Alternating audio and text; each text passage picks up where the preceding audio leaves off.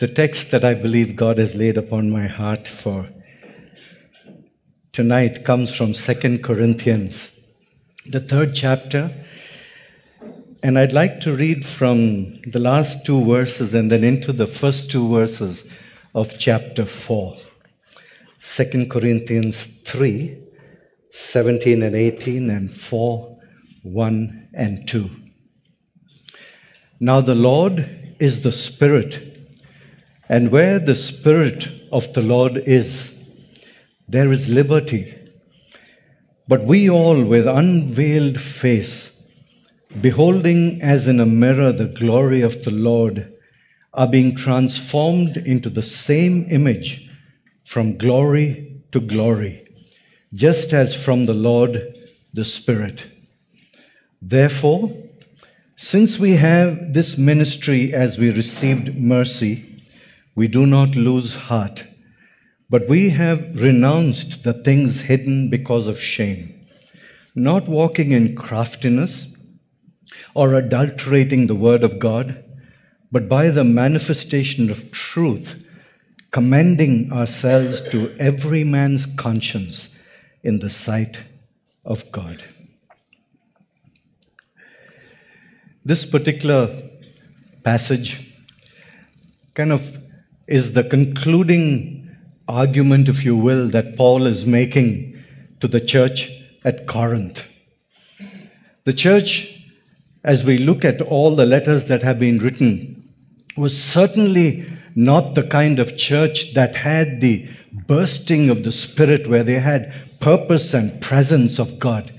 As we look through Corinthians, even Ephesians, Galatians, Philippians, we find that the writers are egging the people to come back to some kind of understanding of who they are in Christ and what kind of a witness they need to have.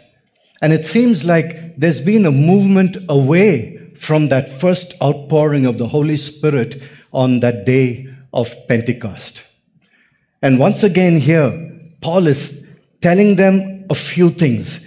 He's saying the Lord is the Spirit, and where the Spirit of the Lord is, there's liberty. And then he goes on to say that we are being changed from glory unto glory. And then that we don't have to lose heart. And then says that we need to renounce any bit of shame that we carry with us.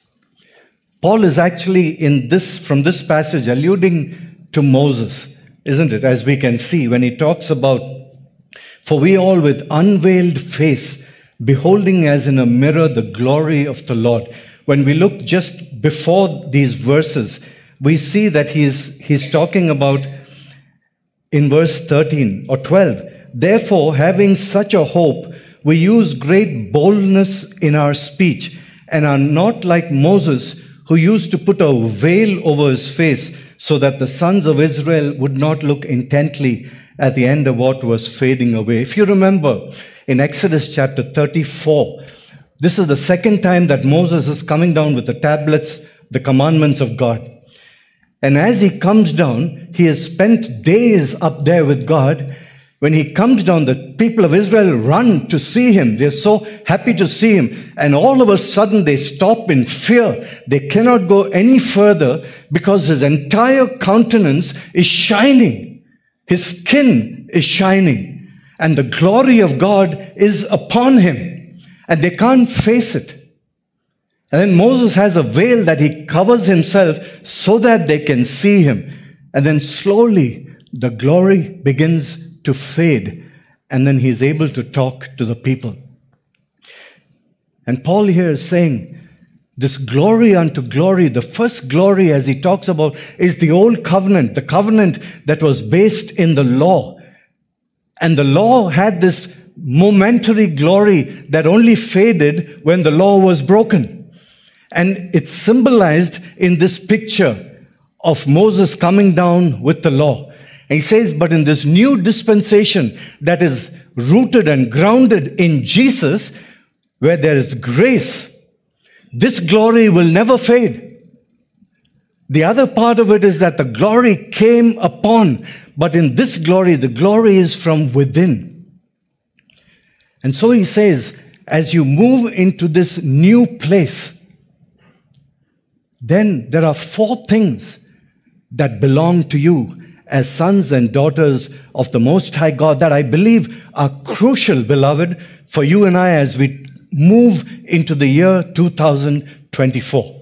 4 things that I believe are critical for us if we are to make sure that the year 2024 is a year that is filled with the joy of the Lord being our strength. The first thing that he says is that there will be liberty. Now, the Lord is the Spirit, and where the Spirit of the Lord is, there is liberty. The Spirit of the Lord is in you. We all know that. And because the Spirit of the Lord is in you, beloved, nothing can shackle you. Nothing. And if there is a shackle today, it's something that you allowed that can be broken tonight.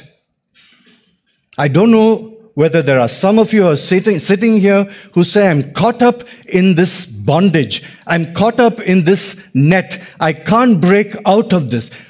There is liberty, beloved, for you tonight because you are in Christ Jesus. Are you with me? There's liberty for you. There's no need for you to enter into the year 2024 under bondage to anything. Because you are a child of the living God. And the Bible says, the Lord is the Spirit. And where the Spirit of the Lord is, the Spirit of the Lord is in you. There is liberty. And so, beloved, I tell you this evening, look within your heart. Ask yourself the question, what is it that shackles me this evening? What is it that has shackled me all of these days? What is it that has caught me in a quagmire for most of 2023 or even before that? What is it that cripples me? And then take this verse, beloved, and say, I will not be crippled. I will not be held in bondage. For where the Spirit of the Lord is, and the Spirit of the Lord is in my heart, speak that with authority and say, I break the bond that holds me, for in Christ Jesus I have liberty today. Take a moment. Take a moment. Just close your eyes if you want and think, is there something that holds you in bondage tonight?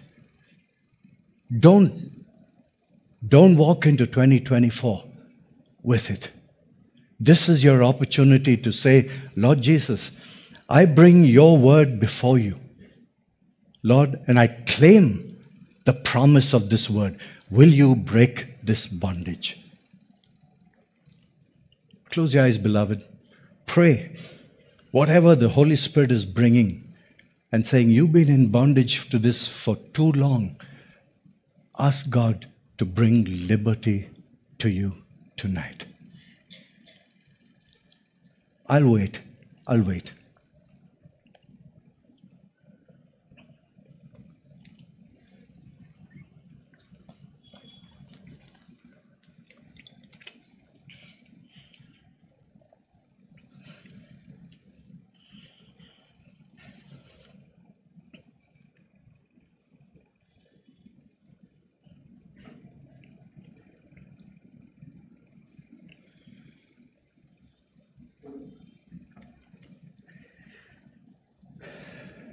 And may I remind you that whom the Son sets free is free indeed. Amen? You can do better than that. Amen. Truly. Secondly, in verse 18, he says, but we all, with unveiled face, beholding as in a mirror the glory of the Lord, are being transformed into the same image from glory to glory, just as from the Lord the Spirit. We are being transformed from glory unto glory. How does that happen? Paul states it very clearly here. As we behold, like as if it's a mirror, we behold the glory of God. as we spend time in His presence, as we become aware of Him in every circumstance in our lives, as we gaze upon His face, and the glory of the Lord begins to then come upon us. God's glory then comes and begins to change us. It's a transformative process. It's something that happens continuously from glory unto glory. And it happens by gazing into the face of God. I was listening to Martin Lloyd-Jones, famous preacher, and he said sometimes, he says, the only thing that distinguishes us as Christians from anybody else is the fact that we tag on church to our lives. That's a kind of an ouch, isn't it? The only thing, thank you, the only thing that distinguishes us from anybody else is that on Sundays we come to church. And he says the thing that should distinguish us from other people is that they see the glory of the Lord on your countenance and mine. The glory of the Lord should be upon our faces because we have gazed on the glory of God. That's how powerful this particular verse is. That as we gaze on the face of God, God's glory begins to get poured out upon us. And then we shine. In this new dispensation, that is what is required. Moses went up Mount Sinai to get that same experience. You and I can gaze on the face. How do we do that? How do we do that? How do we gaze on the face of God? Well, 3 ways very quickly. That you turn to God in every situation. That God is not the crisis person. That God is not the problem solver. God is the one who walks with you day in and day out. That you're constantly in the presence of God. There's a constant awareness that you and God are in sync together. That you wake up in the morning and you wish Him. That you get ready and you say, Lord, walk with me as I go. I've got a difficult day ahead of me. Lord, would you show me? Thank Him when He does. There's a constant communion between Him and you. Secondly, remove every veil that would hide Him from you. Remove every veil that would hide Him from you. Trouble, things that you are hurt with, anger, anything that allows a veil to come between you and God, make sure it's removed. And then thirdly, only try and reflect His glory. Only try and reflect His glory. What are the things that would showcase God in your life? Do that. From glory unto glory. Think about it, church. How wonderful it would be, isn't it, if we walked around the streets of Mumbai with the glory of God on our faces. Instead of every worry, instead of every trouble, instead of every plan and scheme that we have to use to get ahead, instead of that, if we walked around Mumbai with the glory of the Lord upon our countenance, would that not make a difference? Would that not draw people and say, I wonder what's different? And then thirdly, therefore, since we have this ministry, as we received mercy, we do not lose heart. We do not lose heart. The Bible is making such a strong statement that there isn't any situation that you can go through where you lose heart. that you say it's over, it's gone. I can't do this anymore. No situation. Absolutely none. So I wonder, as you think about your own lives, what things are there that have made you lose heart, beloved? What is it that you feel let down, that you can't go even a moment further?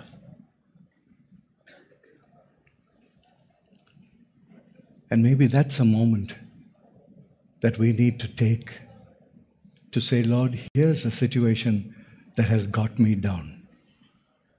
Lord, I don't want to lose heart over this.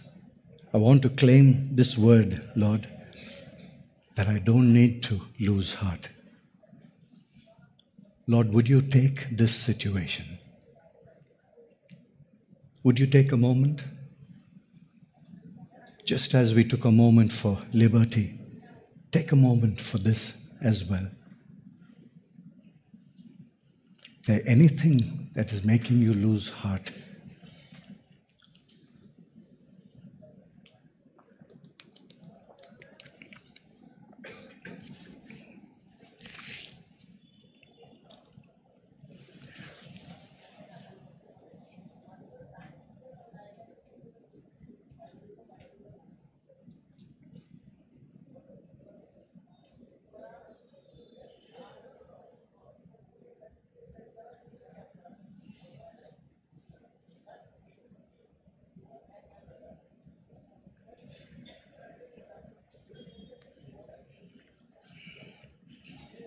Oh Lord, let faith arise in each one's heart.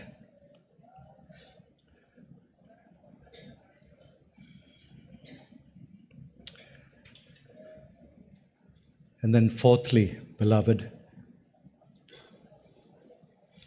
that we have renounced the things hidden because of shame. We have renounced the things hidden because of shame. Sometimes the things that are shameful or the things that have shamed us are things that we carry for an extended period of time because somehow they have been etched into our very psyche. And those are the things most difficult to get rid of.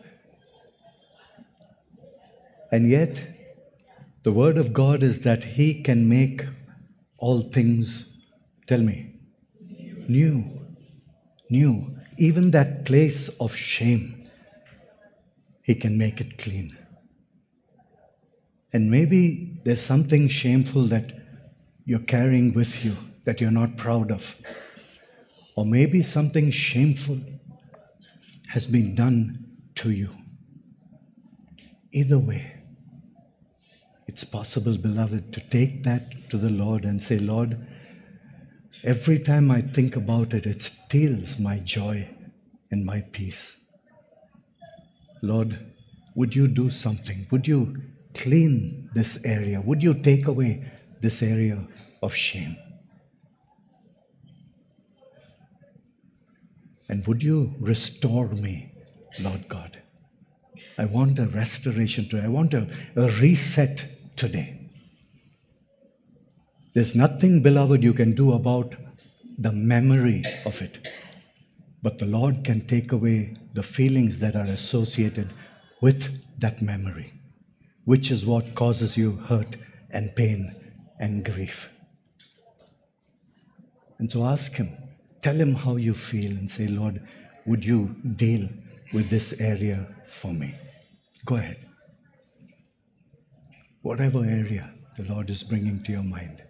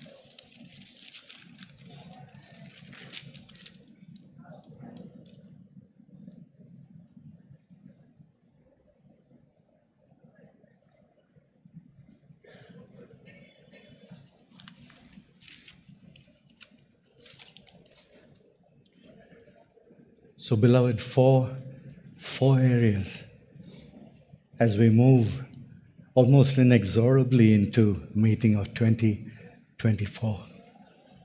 That liberty is yours.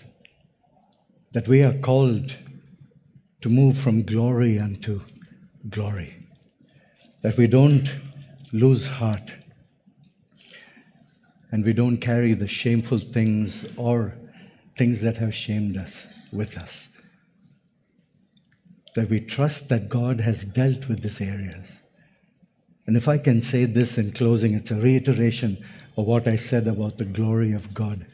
You know, the purpose of redemption is glory. The purpose of redemption is not heaven. That's a purpose. That's something, yes. The purpose of redeeming us is to bring glory to God. Hebrews 2:10, for it was fitting for him, that is Jesus, for whom are all things, and through whom are all things, in bringing many sons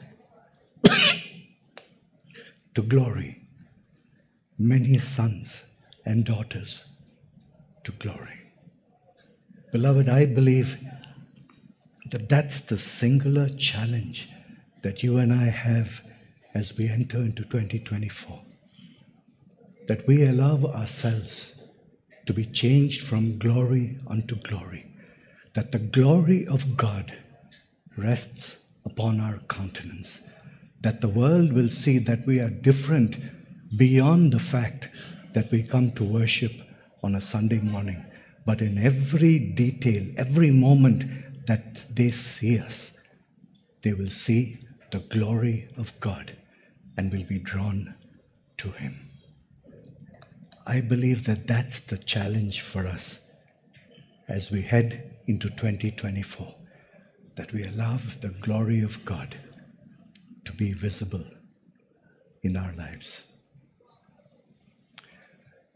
We have about 2 or 3 minutes before midnight strikes and we move into 2024. Here's what I want to do. I would like to read scripture over you during these moments. Just scriptures that the Lord has laid upon my heart. That as we cross into 2024, we cross into 2024 with His word ringing upon our hearts. Is that okay? But here's the thing. I want you to be able to do what you want to do as well.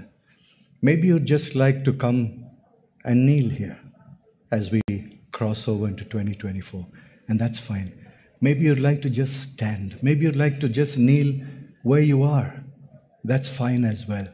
Whatever posture you want to take as we cross into the year 2024, I want you to feel free to do it.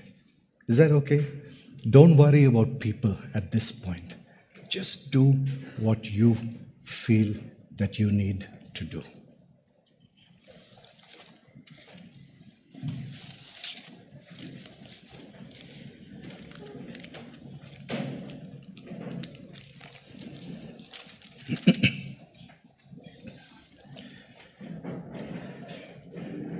Dearly beloved, do not fear, for I am with you.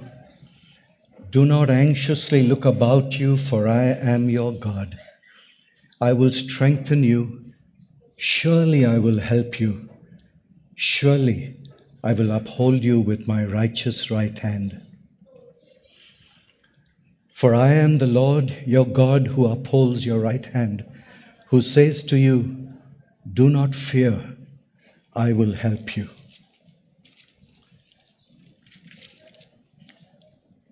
A bruised reed He will not break, and a dimly burning wick He will not extinguish. Do not fear, for I have redeemed you. I have called you by name, and you are mine. When you pass through the waters, I will be with you, and through the rivers, They will not overflow you. When you walk through the fire, you will not be scorched, nor will the flame burn you. Why? Since you are precious in my sight, since you are honored and I love you. Do not fear, for I am with you. I will bring your offspring from the east and gather you from the west.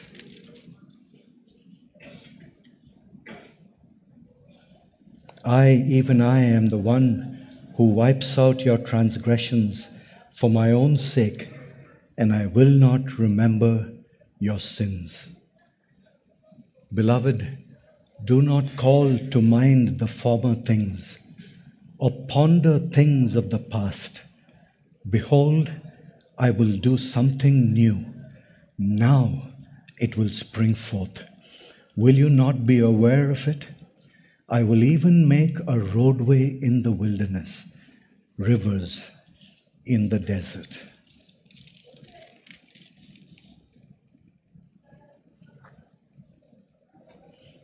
You who have been born by me from birth and have been carried from the womb, even to your old age I will be the same, and even to your graying years I will bear you. I have done it, and I will carry you, and I will bear you, and I will deliver you. The word of God for all of God's people. Our Heavenly Father, we have crossed over into a new year. Lord, you have tarried, and 2024 is upon us. Help us, Lord, to walk in liberty. Help us to walk in such a way that the glory of your countenance rests upon us. Lord, help us not to lose heart, and help us, Lord, not to go in the area of shameful things. Thank you for the healing that you have done for us. Lord, release us into this new year with a new slate, Master. Lord, hold at bay all those things that the evil one tried to entangle us with in 2023. Write your script upon our hearts. Lord, I pray that there will not be one who leaves this place, Lord, who feels that you have not met them today. Lord, I pray for those who are troubled, who will go back to a trying situation, but they go back encouraged and inspired by your word. Lord, I pray for those who are praying for spouses. Lord, be with them. Take away any sense, Lord, of depression, despondency, impatience, and let them know that you have them, Master, that you have plans for them. Lord, I pray for every mother, Lord, every couple who is waiting for a child. And Lord, I pray that you would let them know that when the time is right, you will breathe new life, Master, into that womb. I pray for everyone who is facing a wall in front of them. Remind them, Lord, that the walls of Jericho fell. I pray, Lord, for each one who has a sickness, Lord, that they have carried for many years. Lord, it may seem fit that they will continue. Lord, may your grace be sufficient for them. And Lord, maybe there are others who have come here with ailments, afflictions. Lord, we ask that you would touch and heal, and that you would restore to good health. Master, may every plan and purpose that you have for each one of us, Lord, in this sanctuary, find fulfillment in the days and months and years that are ahead of us. And we will continue, Lord, to give you glory and invite the glory of your countenance to rest upon us.